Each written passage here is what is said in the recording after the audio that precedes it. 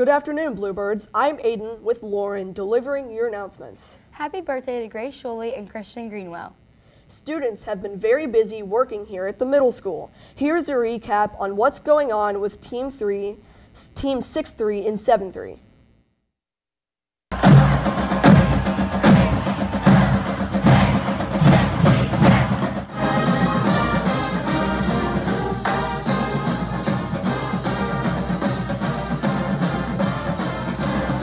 Hey Bluebirds, I'm Aiden. I'm Matt. And we are going to be telling you what goes on around HMS. Today, we will be showing you what 6-3 and 7-3 are going to be up to. The teachers are Mrs. Ewald and Mrs. Klepwise for both 6-3 and 7-3. How was it transferring from the old team system to the new one? It was a little harder because there's a lot more work, whereas before I would teach the same thing 4 times a day. And now I have completely different preps every single period, and I have to be really organized to make sure I don't forget something, and on top of my game to make sure I have everything ready for each and every single class, since there is nothing I'm doing that is double. How was it transitioning from your old middle school to here? Well, it's been a world of difference. It is a little bit similar in the sense that in my old school, there were times when we would do a block scheduling, and I did have students multiple times a day, or I would have them for a longer time period. But it is different because I have fewer students, and like I said, it's easier to build those relationships with kids, I think, or students. How is it teaching the same students multiple times a day? It's actually really easy. We end up finding out a lot more about the students than if we just had them for one period. So a lot of bonds are formed, and you're able to really make really strong, good connections to help them out and make them become better learners. How does it feel teaching the same students multiple times a day? I really like teaching multiple times a day, teaching the same students multiple times a day, just because it feels like you can build a better relationship with those students. So, and it's also a real good way to reinforce the content. If I'm doing one thing in one class, I can kind of reinforce that with the other class. How could just 2 teachers teach both 6th and 7th grade? Well, it's simple. Since 6th grade have their encores in the morning, 7th grade can start their daily routine by going to Mrs. Klepwise' room, which is language art at this time. When the bell rings, the 7th graders head across the hall to 2nd period, which is Algebra Part A, and Algebra Part A is the only math on Team 7-3. 6th graders come. They go to Mrs. Ewald's room for math class, while the 6th, 7th graders go to ancient history. For 4th period, they switch rooms again, and the 6th grade class would be language arts, while the 7th grade class is having their last core of the day, which is life science. Now that the 7th graders have gone to their other classes, the 6th graders have their last 2 classes by themselves. During 5th period, the students go to Mrs. Ewald's class one last time for earth science. The last period of the day is when the 6th graders go to Mrs. Klepwise' room, which is modern cultures. A lot of 7th graders last year thought that they created Team 3 for the students that didn't do good in their classes the previous year, which isn't the case at all. The students in Team 3 are learning the same thing as the rest of you are that are not in Team 3. That's all for today, Bluebirds. Thanks for watching What's Going On Around HMS. See you next time. All right, that's good. Should we cut it there? HMS's FCCLA won big in Louisville at the National FCCLA Cluster Meeting. Lexi Wilson placed 3rd in the Early Childhood Challenge, and Katie Deschler placed 1st overall in the Early Childhood Challenge. These girls are national winners. The HMS Band Concert is tonight at 6 p.m. in the PAC. The book fair began today. All students will get the opportunity to come with their language arts teacher. Also, coming up this Thursday, December 6th, is the HMS Choir Concert in the PAC. Students currently enrolled in the choir classes will be performing. Everyone is welcome. The Christmas concert is always a good one. Attention all 6th grade girls. Registration is now open for the Woodfield Volleyball League. This volleyball league is for students in 4th through 6th grade. An instructional clinic run by the Highlands Volleyball Program takes place on 2 Saturdays, and then there will be a 7 weeks of league games on Saturday and an end-season tournament. The season will end by March 17, 2019. If you are interested, the contact information is in Schoology, as well as pricing information. Here is a look back at our canned food drive.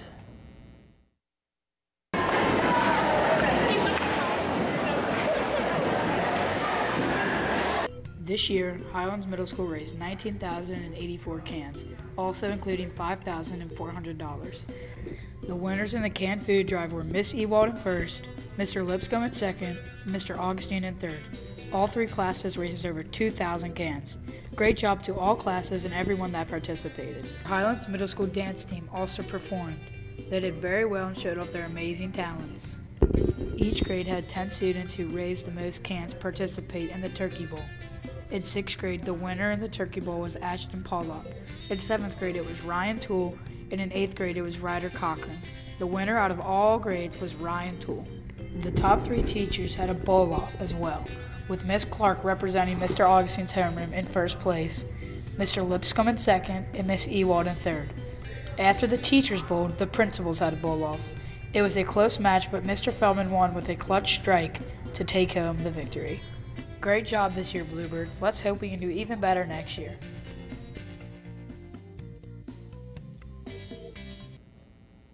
Will be interesting to see what we can accomplish next year, Bluebirds. Coming up on December 14th is the 8th grade Christmas dance. The theme will be a tacky holiday dance. Tickets are $5 and will be sold at the door or Thursday and Friday at lunch. Wear your most outrageous holiday attire and win prizes. The more holiday cheer, the better. Play some generic reindeer games and bust a move to some really bad, some good music too. This is guaranteed to be a very high quality dance. Several students have messaged Mrs. Maines inquiring how they can figure out if they made honor roll. Here is Mrs. Maines with the details.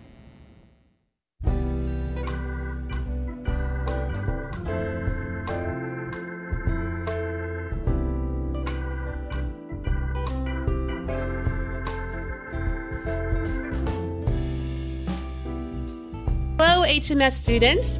Many of you all have been sending me messages wondering how to figure out whether or not you're on honor roll and your overall GPA. So I'd like to take a few minutes of your time just to kind of explain how we figure that out and for you to determine if you're on honor roll.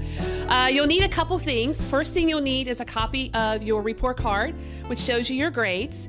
And you'll need a copy of, or at least be able to glance at the grading scale, which is right here. This is in the student handbook on page 5. And you can access the student handbook through the HMS website under quick links. So when you click on that handbook, go to page 5 and you will see this chart. And on this chart, it's broken into 3 areas. You'll see it goes from A+ all the way down to an F. It'll tell you the range of your grades. And then the GPA here tells you the number of quality points that the computer uses to figure out your grades. Okay? And then honor roll is a 3.25 to a 3.99. And super honor roll is a 4.0 to a 4.25. So to help make sense of this, I thought it'd be nice if we looked at a couple examples. So under example 1, we're going to see here this student in language arts scored an 82%. So if I go back over to my grading scale here, I find 82 is a B between 80 and 86, so I get 3 quality points. So that's why we have a 3.00 right here. Math, the same thing. I earned an 81, which falls between the 80 and 86 for a 3.0. Science, an 88. Back on my chart, notice it's a B+, an 87 through an 89, a 3.25.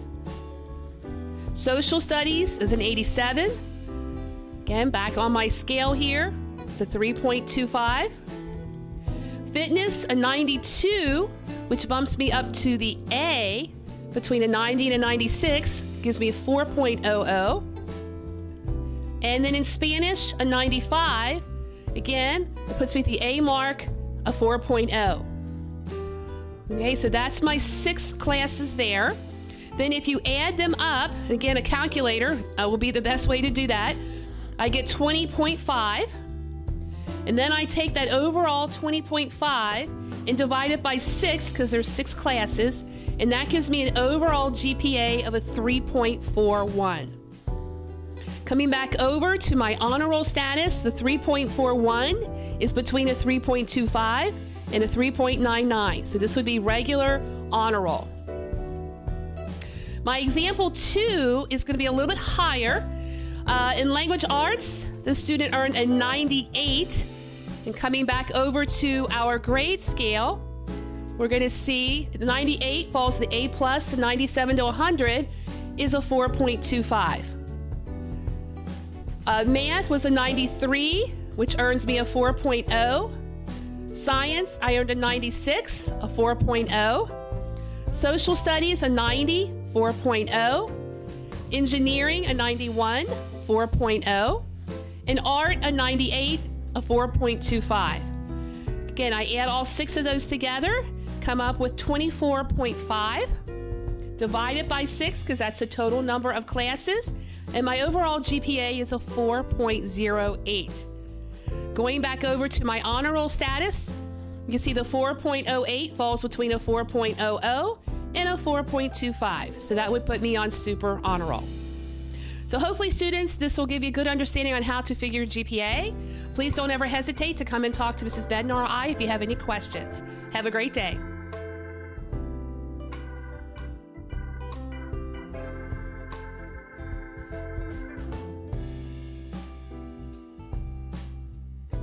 If you have any other questions, contact Mrs. Maines. For lunch on today, we'll be having Cincy-style 3-way chili, spaghetti, and steamed corn. The alternate is pepperoni pizza. For tomorrow, we'll be having Bluebird Big Boy sandwiches, French fries, and vegetable medley. The alternate is chicken patty sandwiches. Remember, you can always fix yourself a salad or add fresh fruit to your lunch. And now for today's quote of the day. Today's quote is, if you want something you never had, you have to do something you've never done. Have a great rest of your week, Bluebirds.